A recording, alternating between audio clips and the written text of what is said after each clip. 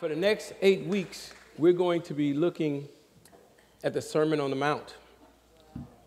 In particular, the first few verses of the Sermon on the Mount in chapter 5. The Sermon on the Mount is 3 chapters long. It's Matthew 5, 6, and 7. It's Jesus' inaugural sermon. It is his first public sermon to the masses.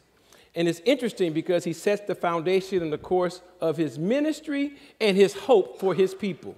Hear me, hear me, hear me. He sets the course for his hope for his people. There was a desire, there's a hope that Christ has for those who are his people. Are you all with me? Now you got to understand, he was talking to folks that weren't his people yet. But he was saying, I see that you're not even connected with me, but I see some stuff that I want for you. If you connect with me, you'll get it. And it's interesting that his first sermon was not about material possessions or power or position or prestige. His first sermon, his first public sermon, he opens up with this thing called the Beatitudes. And we know the Beatitudes. We learned the Beatitudes, many of us, in our vacation Bible school or Sunday class. And we know, and I want to take each one by one. The first Beatitude spoken by Jesus is in Matthew 5, and you have your sermon notes. You should see these in your sermon notes or see this one. It says, "Blessed are the poor in spirit, for theirs is the kingdom of heaven." Listen, it says, "Blessed are the poor in spirit, for theirs is the kingdom of heaven." Watch this. He says that those who are poor in spirit will be blessed. And I'll talk about what it means to be poor in spirit, but we need to look at this word blessed or blessed. What does it mean to be blessed? The word blessed comes from the Greek word makar, and it means to be supremely happy. Some translation you'll see, happy are the poor in spirit. The King James Version says, "Blessed are the poor in spirit." Another translation is, "Supremely happy are those who are poor in spirit." Stop. Jesus' first words to his future disciples and those who would build a church on his teachings, he says, "My desire is not that you be broke per se, financially, materialistically." He says, I'm not saying that. I'm not saying that you need to be broke in your body and poor in your bank account. He says, but if you want to be blessed, you need to be poor in spirit. Are you all with me? If you want to be happy, it doesn't come from those stuff. How many of y'all know that stuff won't make you happy? No, that's the wrong question. How many of y'all got some stuff and know that stuff won't make you happy? If you ain't got no stuff, you can't even raise your hand up in here. Hey, I'm just saying, brothers broke and be like, yeah, I don't make that. I'm saying, amen. And so I want to kind of enter this text, enter this message like this. So yesterday, my daughters told me that they wanted to go to Six Flags.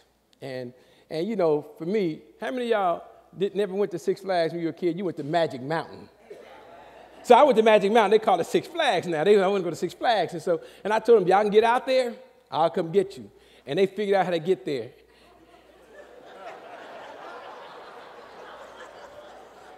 Tanisha tells me I need to shut my mouth sometimes. I talk too much. I talk way too much. I'm going to just tell you, I talk way too much. So they figured out how to get out there. And then as they're getting out there, they reminded me that, this is the Halloween season of Six Flags. It don't close at 9 o'clock.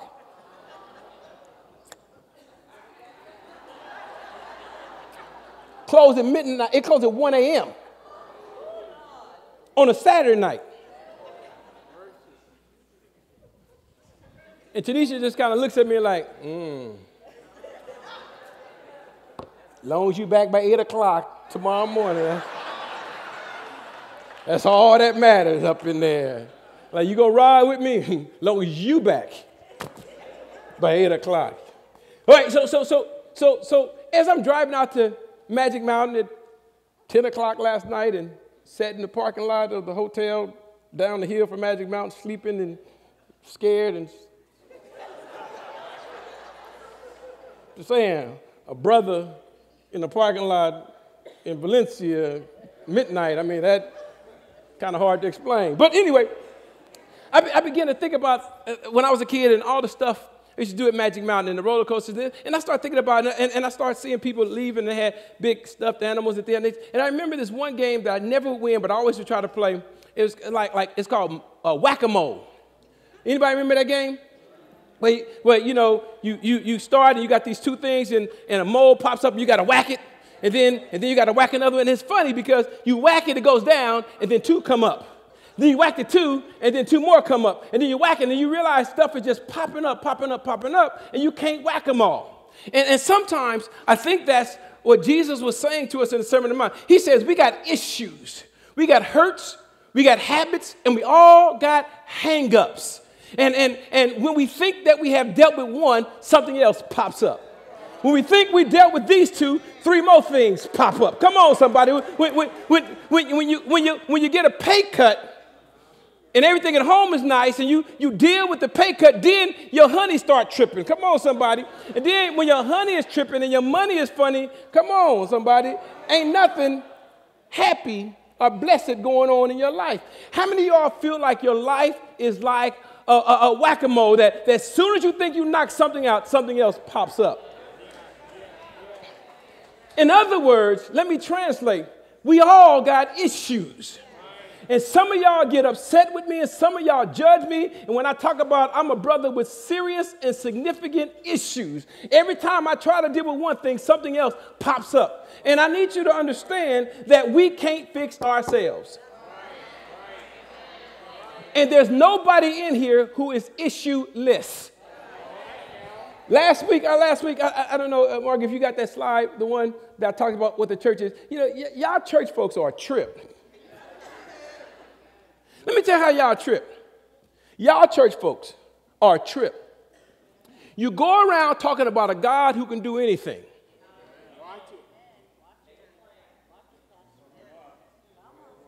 And then you complain about everything. You Christians, you church folks are a trip. You a trip. You come in this place, you dress up, clean up, comb up, curl up, put on your hair.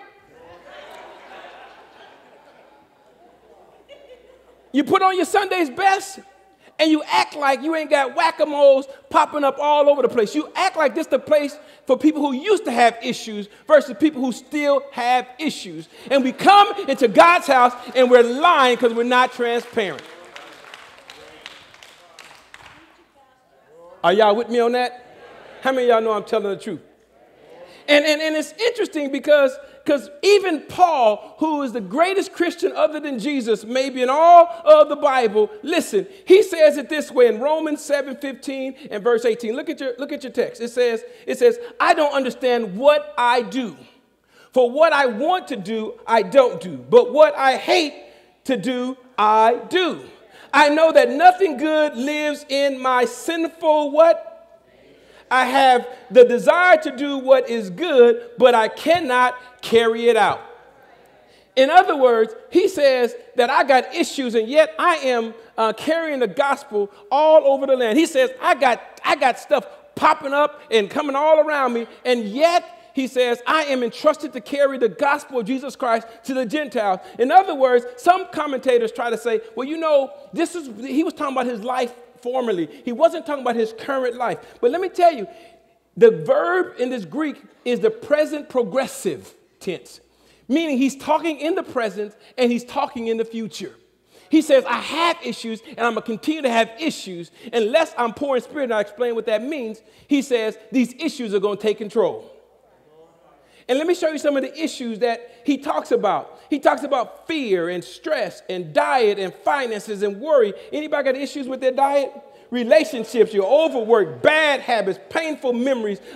You got all these attractions to things that you shouldn't be attracted to. You're angry, you're mad, you got a bad attitude, you're a perfectionist, you're addicted, you're dishonest. We are all resentful, and we have compulsive thoughts, and we have regrets. And some of us and all of us and maybe everyone needs to have control. Paul was not talking in the past tense. He wrote 2/3 of the entire New Testament, and yet he confesses that he has issues.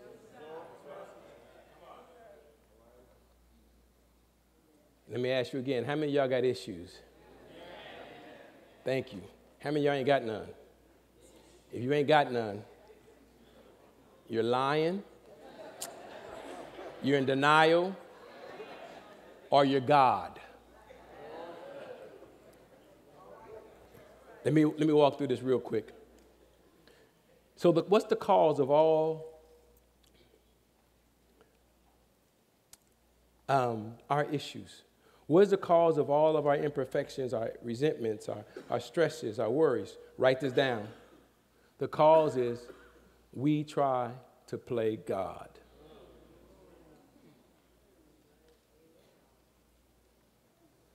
I'm going to tell you now, it's going to get ugly in here, but it's going to get clean. I'm going to clean it up in a minute, all right? Amen. We try to play God. Listen to what it says. In the pride of your heart, you say, I am God, but you are just a man and not a God, though you think you are as wise as God. Listen, I want you to understand that the fall of man is because our desire to be like God. Satan came to Adam and Eve, and he didn't say, y'all want to be like me? Don't nobody want to be like Satan. He says, you want to know and be like who? God. And it was too tempting. When we try to be like God, we have issues. All right, yeah.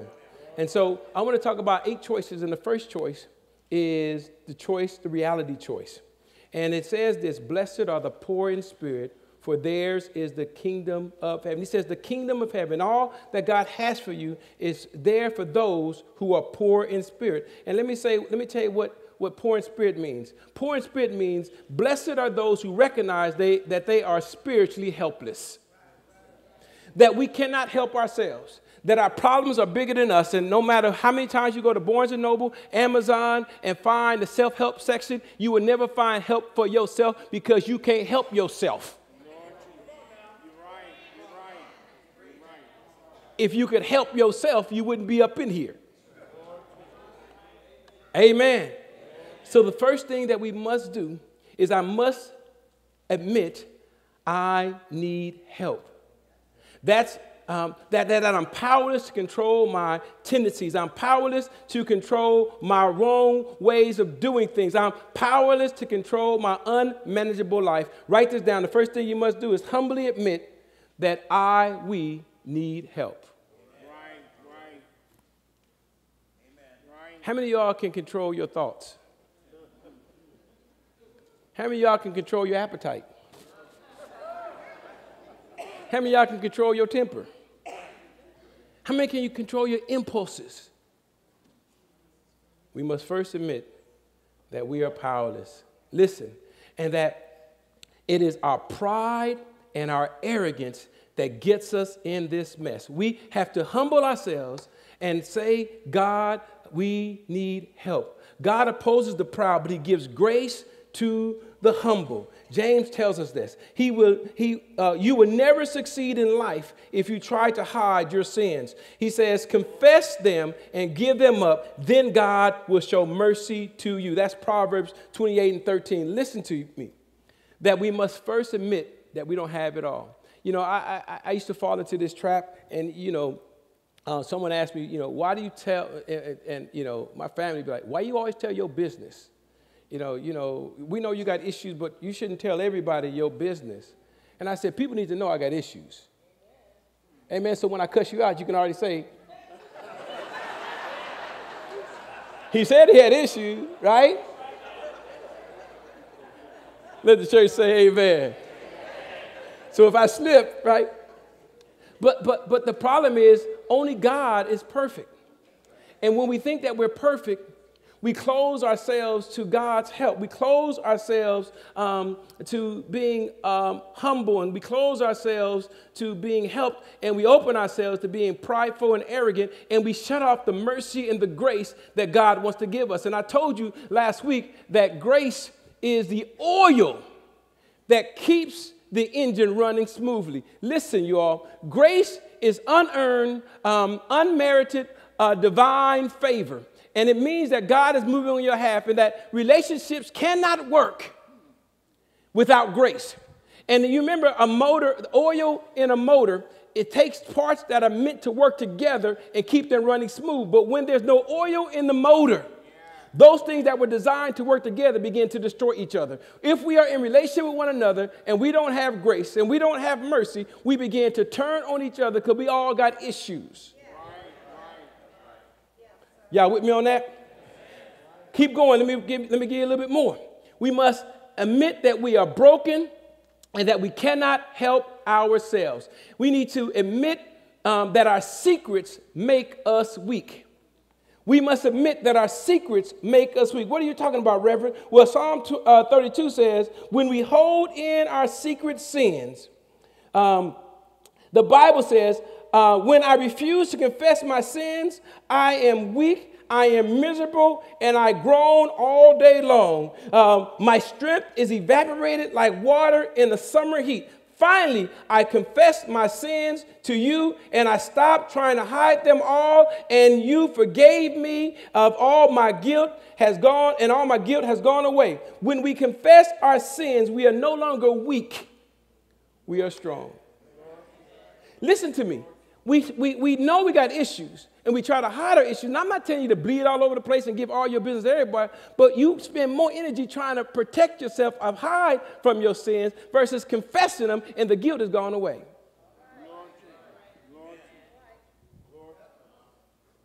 How many of you all, other than me, struggle with admitting that you got issues? Let me see your hands. Thank you. Listen to me. If we can't confess that we have issues, that we have hurts, that we have habits, that we have hang-ups, we are operating in a weakened state. And let me tell you what's the next thing, we must admit it to defeat it. If we don't admit it, we can't defeat it. We must admit it to what? You will never be successful, the psalmist tells us. And you do want to be successful. You will never be successful in life if you're not going to admit your sins. When you try to hide your sins, it keeps us from being successful. You're going to be fighting against God when we don't admit our sins, and if we admit it, we can defeat it. Let me tell you something. When we don't admit our sins and we don't understand that we are weak, how can we ever address something that we don't admit we have? I have a friend who told me, he's going to tell me this. He says, man, my doctor told me, trying to tell me, I got diabetes.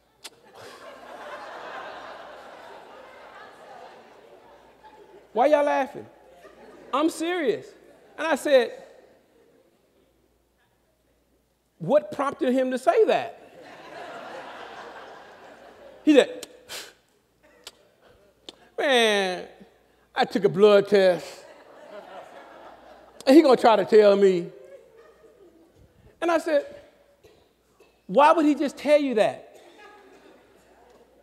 They be trying to make you take medicine. All they want to do is make you take medicine.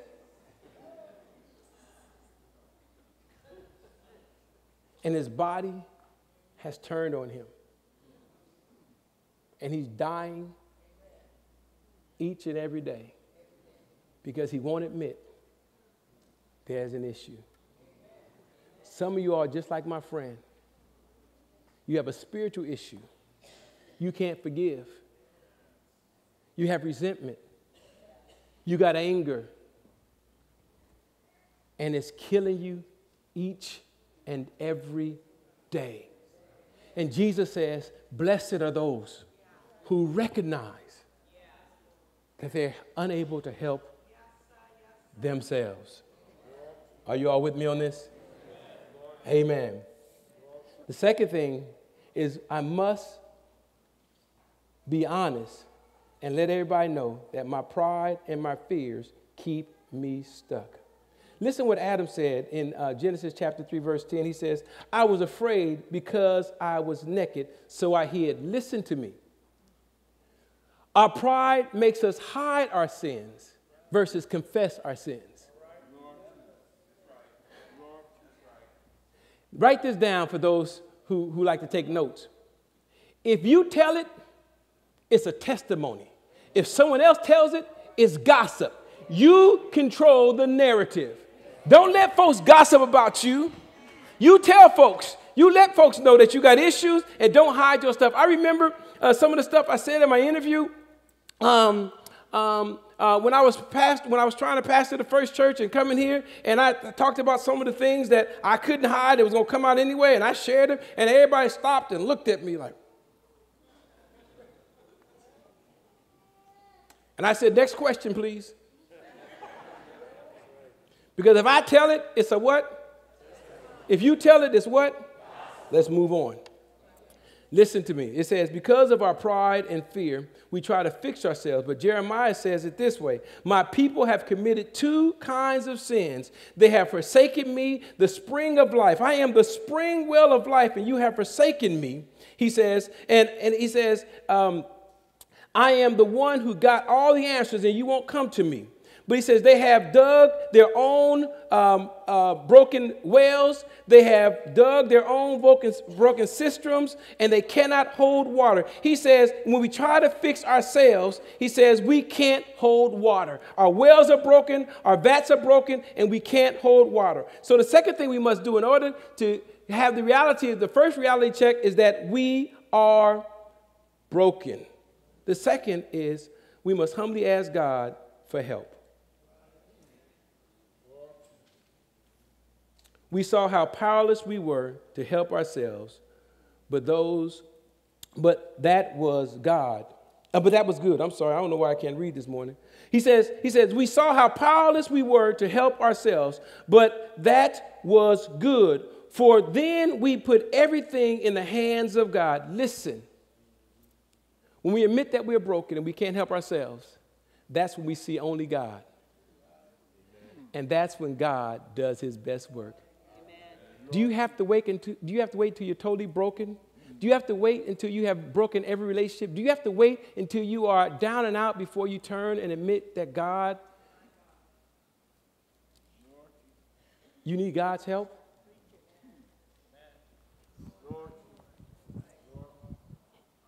I told you this is going to be rough. I'm sorry. But he says, blessed when you are at the end of your rope with less of you, then there's more of God and God's love. We must humbly ask God for help. Have you ever been in a situation where no one can help you? Have you ever been in a situation where you can't think your way out? You can't pray your way out? You can't street your way out? You can't Google your way out? And that you're only left with you and God. God says if you want to be blessed and happy, you got to recognize that only God can help you out of your situation. Y'all with me on that? All right. So we must humbly confess and admit that we need help. We must humbly ask God for help. Lastly, we must humbly accept help from others.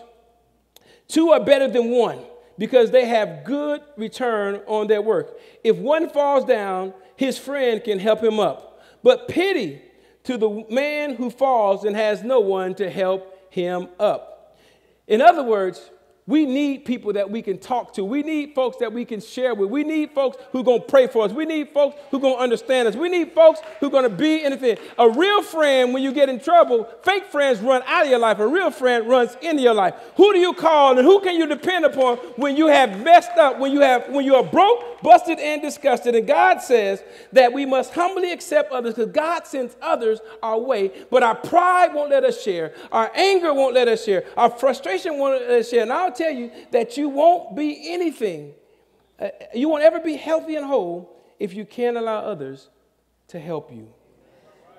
The Bible tells us in James 5:16, admit your faults one to another and pray for each other so that you may be what? That we will always be sick if we hold stuff in. I was having a conversation just the other day with someone who I care deeply about, and he told me, he says, I don't have anyone I can talk to. Pitch, you talk to everybody. You don't care. I don't share that because people would judge me.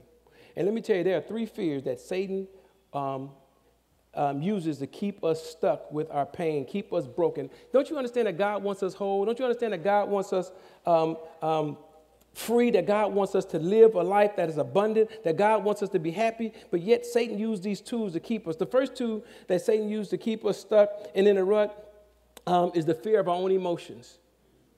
Write that down, the fear of our own emotions. And let me tell you what that means, the fear of our own emotions. I'm almost finished. The fear of our own emotions. We're afraid to accept that we're broken because we don't know if we can handle how we're going to respond.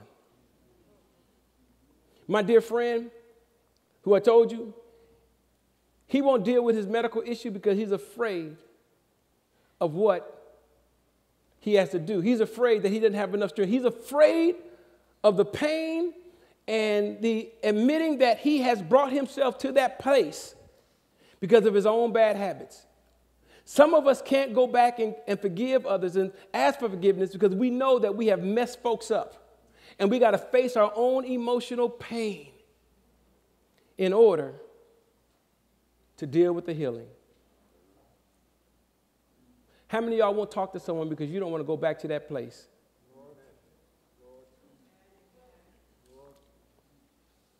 How many of y'all won't go certain places and go in certain environments because it's too painful for you? Let me tell you something. That's a trick of Satan. Your healing comes from going back and facing those same things that are tough. Let me share this with you real quick. You know this story, and I'll just make it plain for those who are coming. I remember my junior year in college, Tiffany going into my senior year at San Diego State. I had made a mess of my life, a mess of it. It wasn't my friends. It wasn't my cousins. It wasn't because I wasn't kissed enough as a baby. Come on, somebody. It wasn't, right? It was nobody's fault. It was all mine. I made decisions, Kirkwood.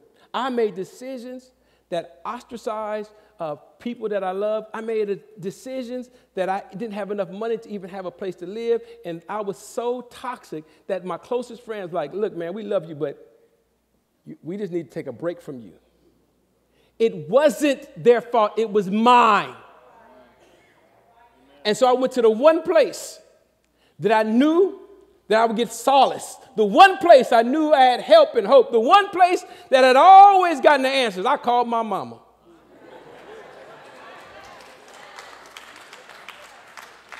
I called my mama, and it was a collect call. I know y'all young folks don't know what a collect call is. And my mama, and it was, and I called her, collect, and she took the charges, and I was at a phone booth. Sean D, you don't know nothing about phone booths. And here's what we do. Don't judge me. I'm just telling you I got issues. So I called my mom, and she said, okay, what's the number you at? I said, I'm at 619, da-da-da-da, hung up the phone, and she calls me back because it's cheaper to her to call me than to call collect. Y'all know nothing about that. How many of y'all remember those days? And so, Damani, I talked to my mom. I said, Mom, my life is a mess.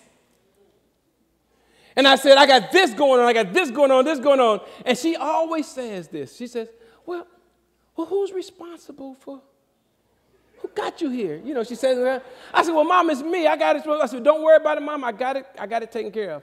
I have put in transfer papers. I'm going to finish my last year in LA. I'm going to live at home. I said, because it's hard. And my mama said, well, baby, you can always come home. Mi casa, su casa, huh? She said, but I didn't know I raised a quitter. She said, how about this? Why don't you stay there? Clean up the mess you made. And then come home.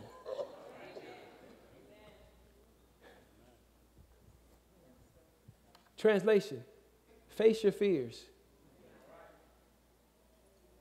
And when my mama, my Savior, turned me down ever so gently, I was left to trust only in God. I couldn't be God. I couldn't find God in human flesh, and had to trust God.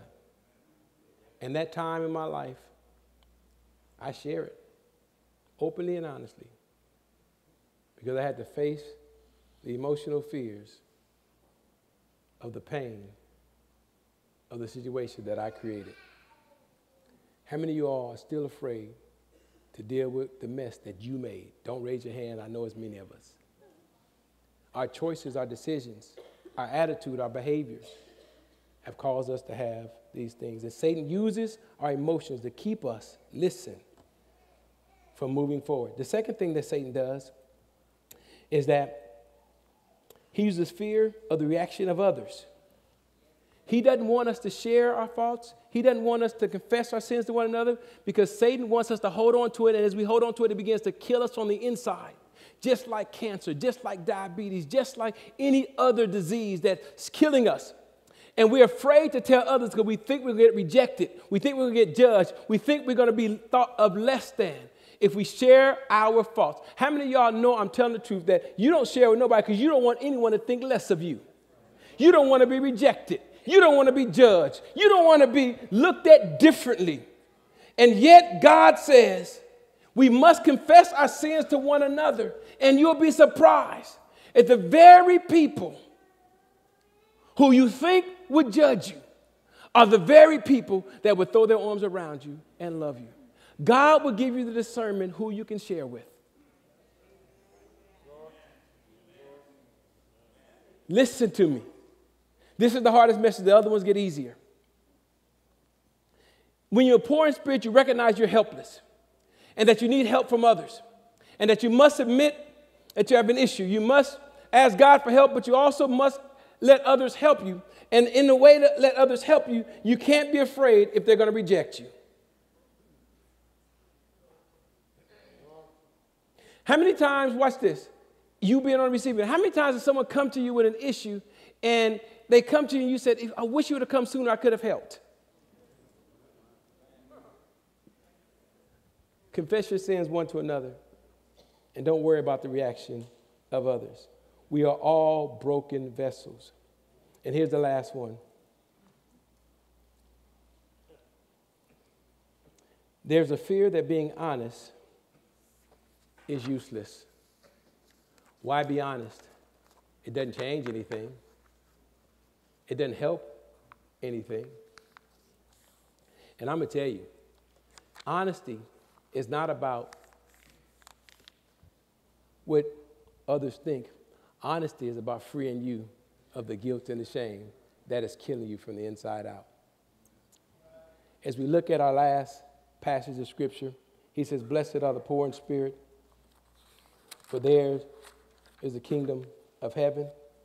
When we are unable to help ourselves, at that very moment, we're in our greatest need, we have to remember that Christ died for us.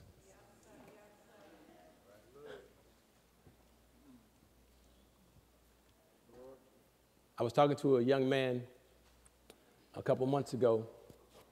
He was going through some serious and significant issues, and he didn't want to confess. He didn't want to admit what was going on in his life.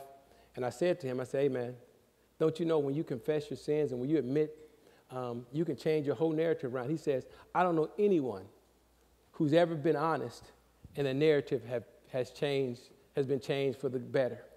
I said, really? He says, yeah, I don't know anyone. Tell me someone. I just started thinking about it. I said, Marion Barry, Bill Clinton, come on, somebody. Richard Nixon.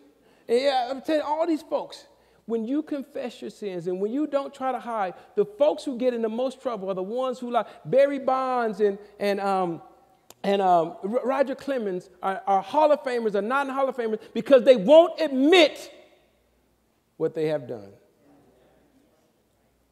But yet others get in places that they should be disqualified from because they share their story. Pete Rose not getting in. Why? Why? He won't admit. What doors are closed because you won't admit your fault?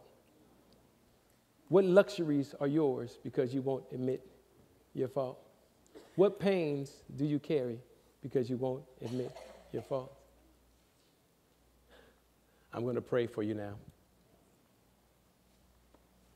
Jesus died on the cross so that we would have no guilt and no shame. Will you pause for a moment and just think about all the stuff that we hide? Our lying, our cheating, our stubbornness, our pride, our overeating, our overdrinking, our overworrying. How many of y'all want to be free? The 3-step process. Admit your sins, ask God for help, allow others to help you. I promise you, it'll make a difference.